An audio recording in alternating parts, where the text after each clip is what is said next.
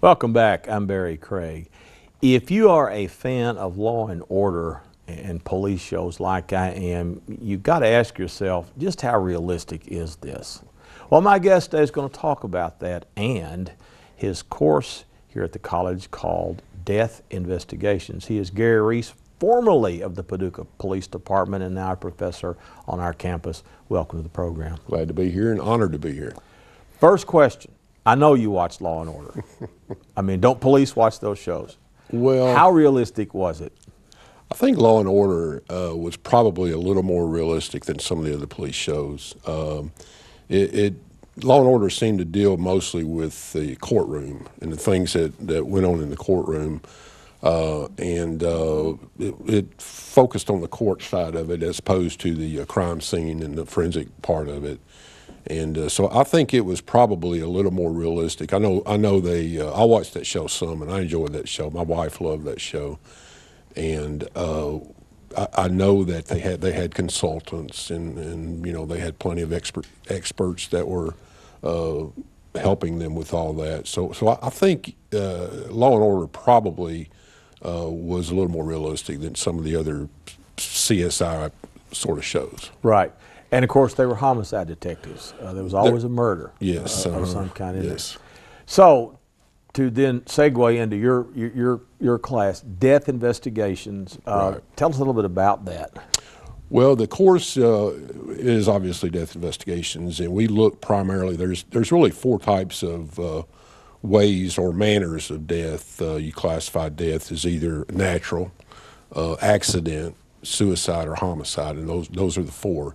And we focus primarily on, in this course, we focus primarily on homicide, and we do look at equivocal deaths, or those deaths where you're not really sure what the manner is, and so we look at that, and we look at suicides. So that's mainly what we try to focus on. Well, again, drawing from your background as a police officer, you get a call, someone has been shot, probably dead. You arrive on the scene. What's the first thing you all do?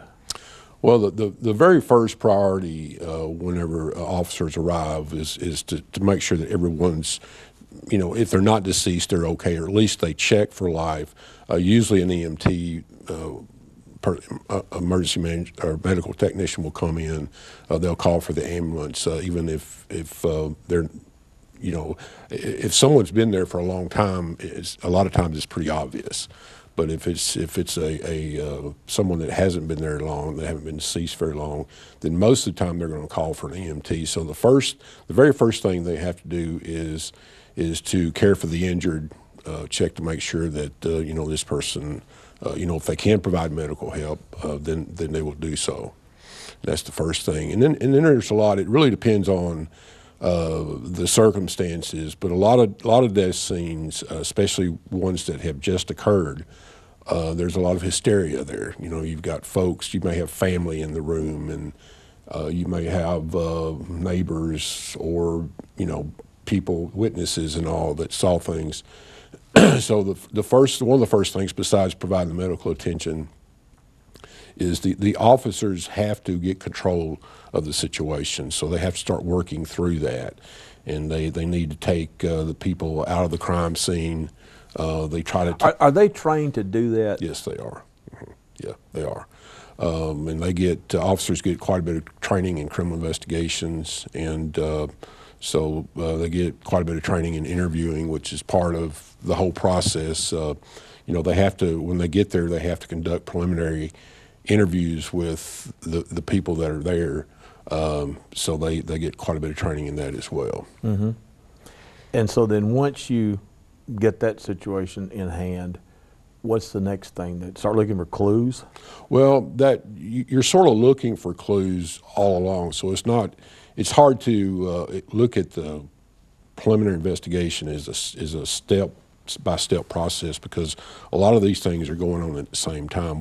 While you're waiting, for example, for the ambulance, you know, you've got to start securing the crime scene and thinking about the evidence, because if there's a bloody footprint, for example, that might be a clue that's near the body, then you've got to preserve that. So you don't want the ambulance rolling there stretcher across and right through that bloody footprint. So those are things that you really have to look at and take in consideration. So you're doing all this together pretty much at the same time, but there are basic steps that has to be done. You have to make sure the first priority is the safety and welfare of the people and the injured, if you can provide medical attention. And then, of course, if there's a perpetrator there, then if that person just obviously committed a homicide, then that person is dangerous. So to protect others from this individual, you need to take that person in custody, provided you have the evidence to do so. And then the idea is that you once you've kind of got control of the crime scene, you've gotten pretty much everyone out away from the crime scene. Then you actually like rope it off, you barricade it off, and then the next step would be to actually search for clues. Mm-hmm. Are you going to use your experience in this class, bring in actual cases that you worked? I do. I do a lot of my classes that I teach in criminal justice. I try to relate real life experiences to that. So a lot of the times I'll bring up case studies and things that I've done, or if, for example, I do a mock crime scene, it may be similar to something that I've worked. If I do a mock interrogation or something, it may be, the scenario may be loosely connected to something I've done. So I do rely quite a bit on my experience. Can you, without obviously furnishing the details, talk about maybe 3 or 4 of your most memorable homicides you worked as a police officer? Well, I can. I guess one of the first ones that I worked, I was involved in quite a few as a patrol officer. One of the first ones I worked as a detective was a elderly lady was burned to death down on 28th Street, and I was a new detective basically. I was working night shift. We had detectives on night shift back in those days, and I was nervous. You know, this is my first first homicide that I was responsible for, and so I was trying to do everything right. And of course, you don't work a homicide in a vacuum, so to speak. You work it with other people, and so we had the fire marshal there. So I worked in conjunction with the fire marshal and the coroner. The coroner's there. And we've been very fortunate in this county. We've got Dan Sims, who's a very knowledgeable coroner and knows much more about death than I do.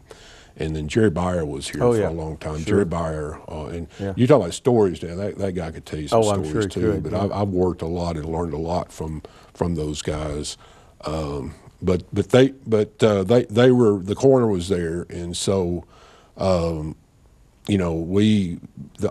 odd thing that happened in that case was these were juveniles that did this, and they walked back to the crime scene, and they were walking down the street, and I noticed them walking across the street, and I said something to them, and I said, and I thought maybe they were witnesses, and I thought maybe they had seen something, so I thought, well, there's some witnesses, let me check. Well, I noticed right off that they kind of acted like they wanted to avoid me and not talk. So I knew, well, that's a flag, that's a clue, so to speak. So anyway, to make a long story short, we started doing interviews with those, and they wound up confessing to the homicide, and their motive was to rob. They knew the lady had money stashed in her house, and I guess instead of putting it in the bank, she stashed quite a bit. So, but that was one of them, and there's several. So was the arson, was that to try to cover their crime? Arson was an accident. Arson was, they were trying to get into the house, and the lady had the doors tied shut with nylon cord, and so they were using a lighter to try to burn through the cord. They could get the door open just a little bit, and they were trying to use the lighter to burn the cord so they could get the rest of the way in the house. Well, you know how nylon does. When you set it on fire, it starts dripping. And she had papers and stuff everywhere, and it started dripping on those papers. And so the arson was an accident. Wow. So Wow. It was just part of the robbery. Yeah. So. Any others you can think of? Well, probably, I guess, you know, the ones that stick out in my mind are the ones that are kind of, none of them are happy cases, Right. obviously. And the child fatalities stick out in my mind. We had probably one of the first cases that was ever televised in McCracken County. It was televised on a cable.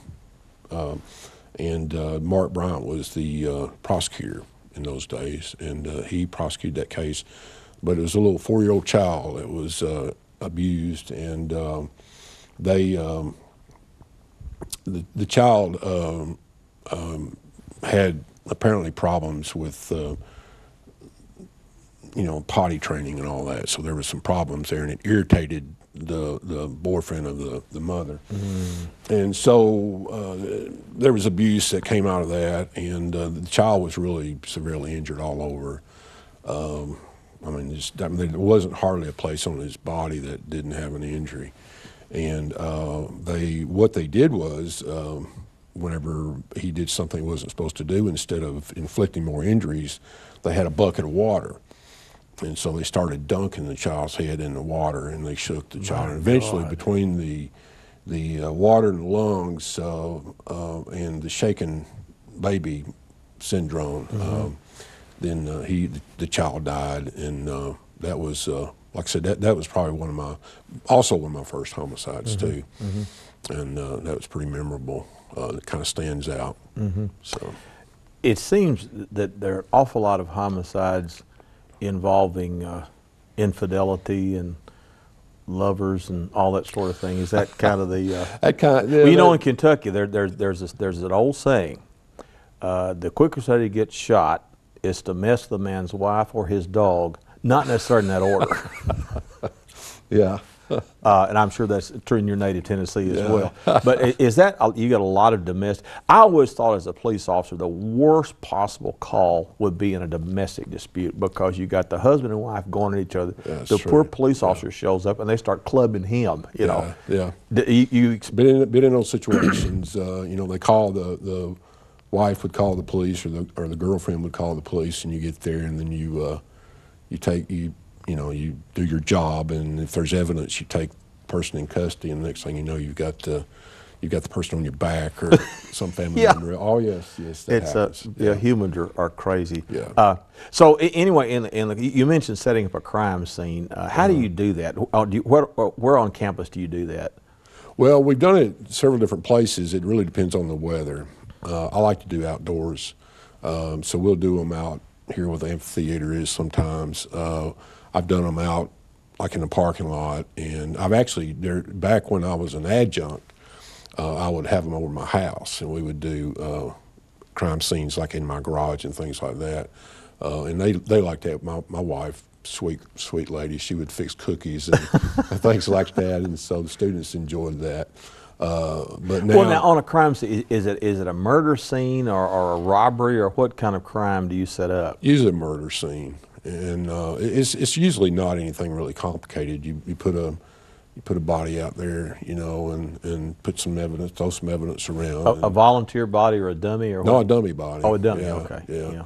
I've used the nursing departments. I've used one of their dolls, I guess you call them. The mannequins. Right. I've used them before, and I've used other kind of mannequin things, and then just, you know, my daughter's got these little toy things, so I've made corpses out of that kind of stuff. So just whatever we can get our hands on. Very creative. Yeah. So how are they tested? I mean, did the individual, or is it a group? How do you grade them? Well, I try to organize them in a team, and certain individuals have certain responsibilities. You have the crime scene security team, so to speak, and then you have the photography team, and I try to break it down into the typical tasks that would have to occur during a crime scene, and then you have the evidence collectors and all that sort of thing.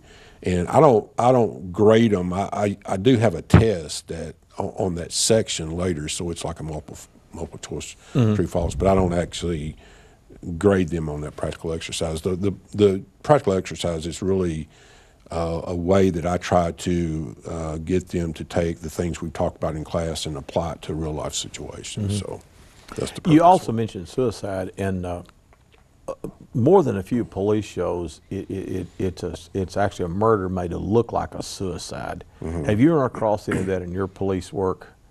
No, I haven't that I remember, and I think I would remember that. We've had, there's been such situations where, you're not really clear, and then you may have like a double murder, and sometimes it may be hard to tell if it's a murder-suicide or a double murder or something like that. And but I don't remember having one where it was a homicide made it look to be a suicide. I've heard of those. Heard of one in Louisville.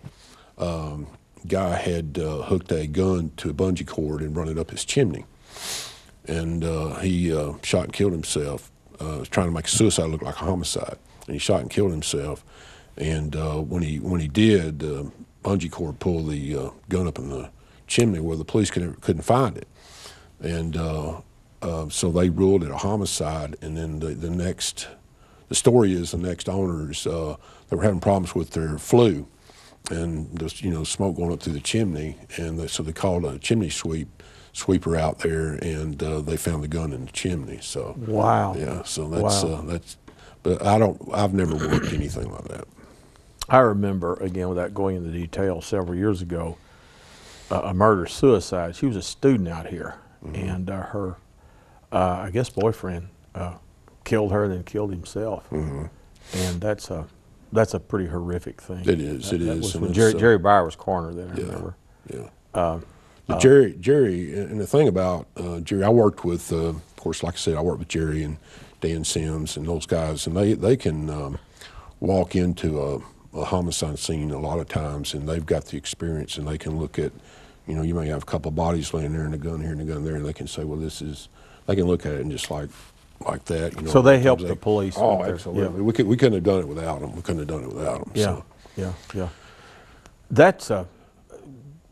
That's got to bother you. I mean, do you get used to seeing violent death like that? Well, I guess you do.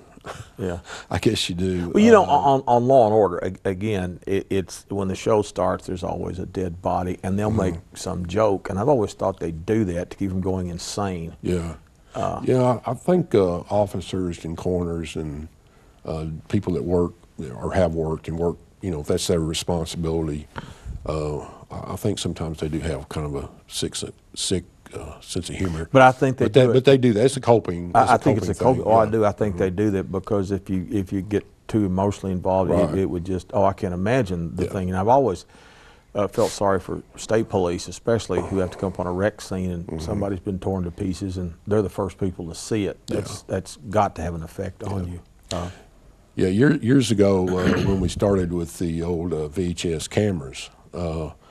And I'm sure they still have to do this today. They have to watch their audio, because while they're video recording the crime scene, then you may have guys joking or one thing or another back and forth, and then you've got that you've got that recorded, right?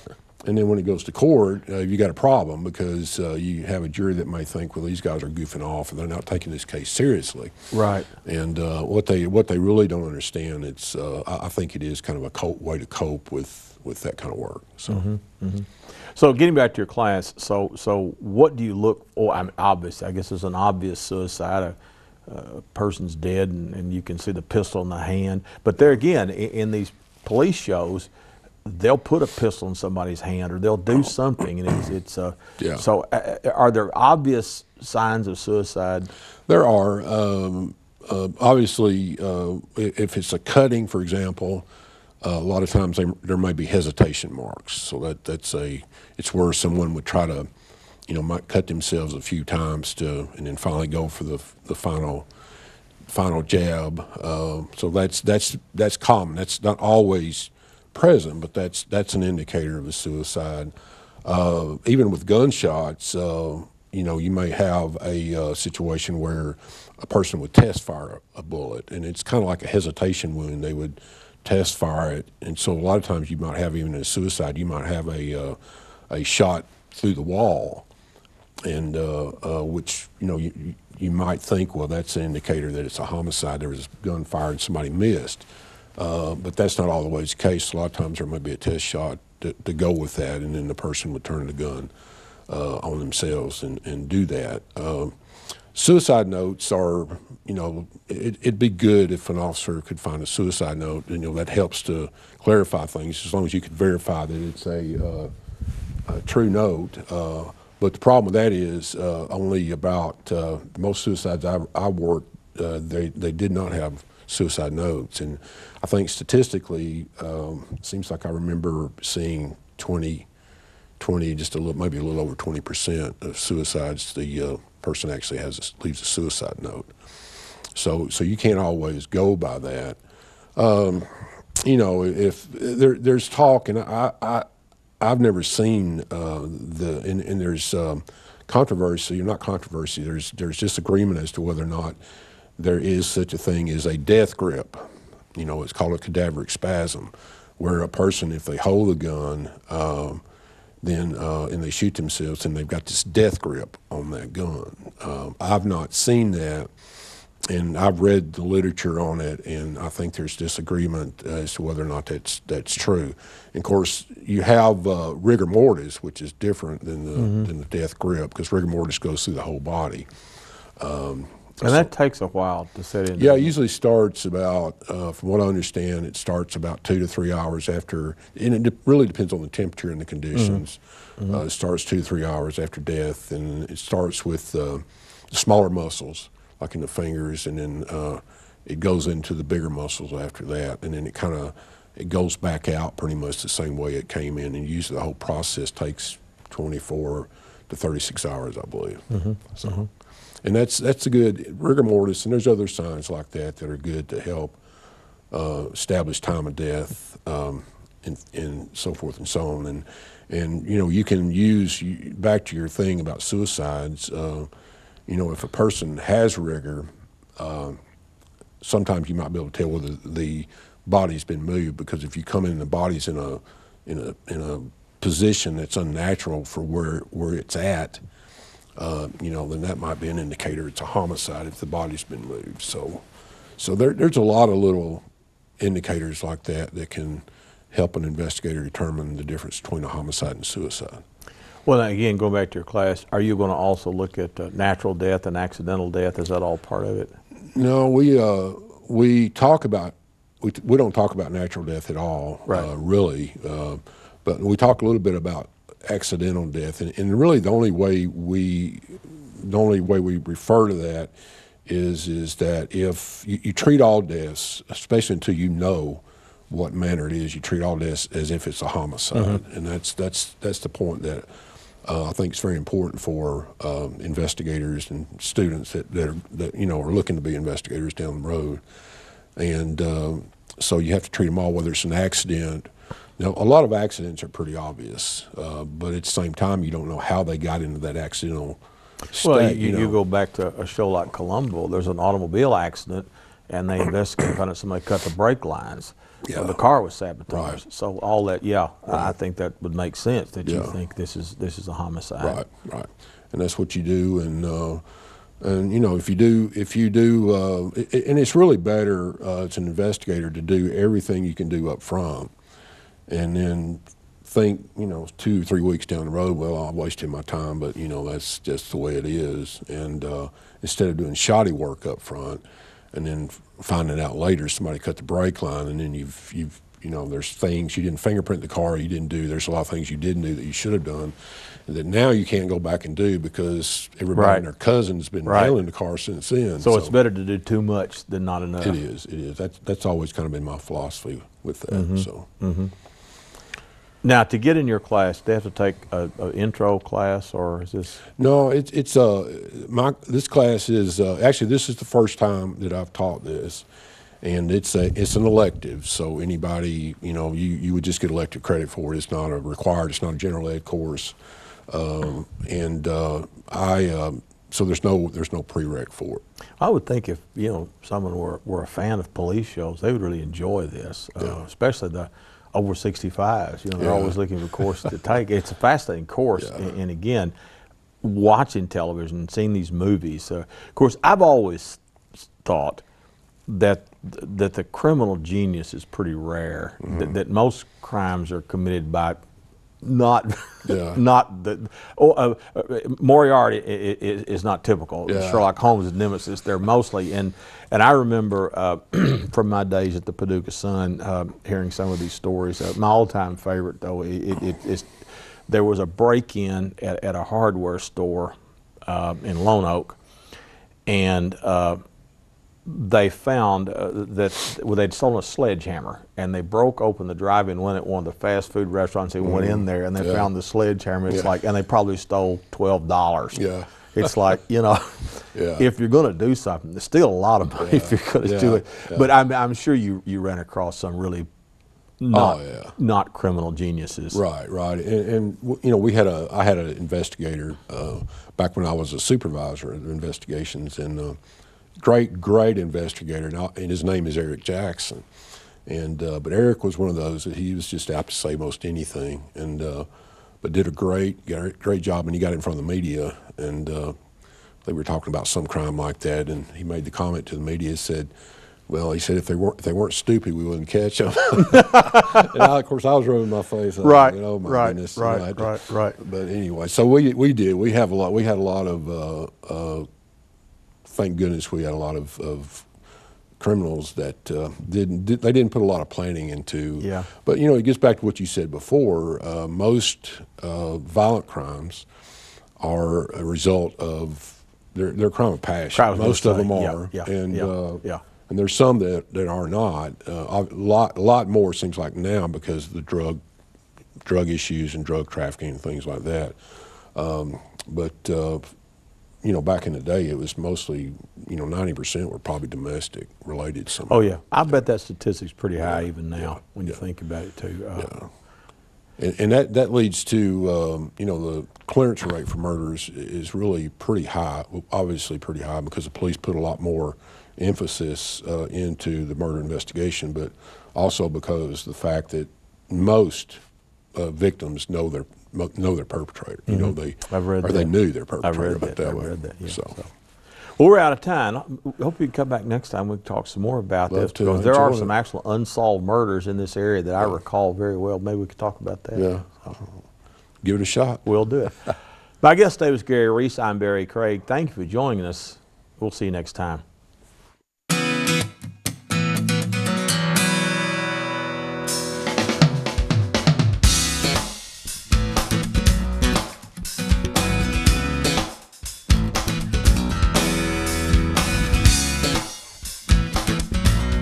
Mm-hmm.